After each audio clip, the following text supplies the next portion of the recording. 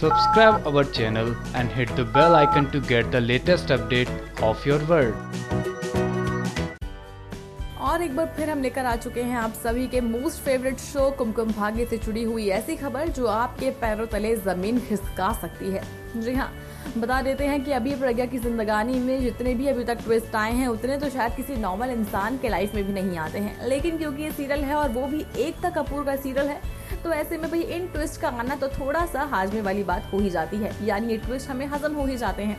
यही वजह है कि अब आगे आने वाले एपिसोड में प्रज्ञा को किंग की बहुत बड़ी सच्चाई पता चलने वाली है। वो सच्चाई इतनी बड़ी होगी कि शायद आप भी चौंक जाएंगे। जी हाँ, बता देते हैं कि आगे आने वाले एपिसोड में दरअसल जो कियारा हमें कहानी में दिखाई दे रही है, जिस कियारा के आसपास कहानी घूम रही है और जिस कियारा के पापा को लेकर कहानी में आगे चल के बहुत सारी कंट्रोवर्सीज क्रिएट होने वाली हैं, दरअसल वो कियारा प्रज्ञा की भी बेटी नहीं है। इस बात का खुलासा बहुत जल्द होगा।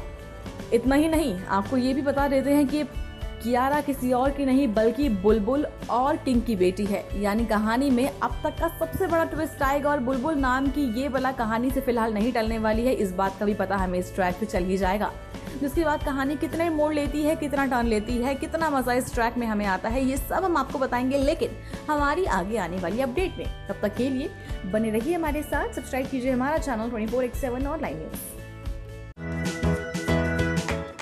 Subscribe our channel and hit the bell icon to get the latest update of your world.